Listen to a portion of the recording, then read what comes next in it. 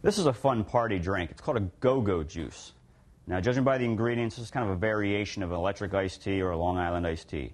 It involves vodka, gin, rum, tequila, blue curacao.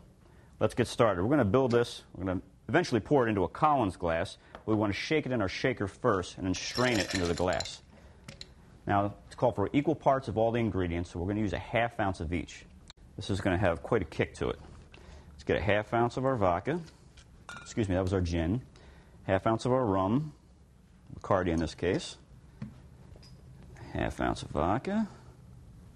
And if you don't have a jigger and you want a free pour, as long as you have a pour spout, I like using a 1 count per ¼ ounce. So for a ½ ounce, it would be a 2 count like this. 1, 2, done. And finally, the blue curacao, which will give it a good color.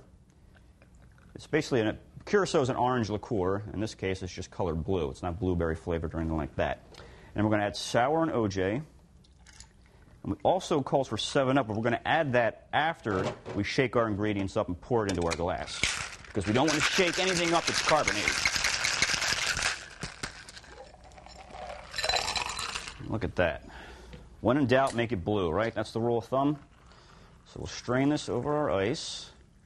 Let's leave a little room for our 7-Up. That looks good. And that on top. There we go. You're good to go. Go-Go Juice. Enjoy.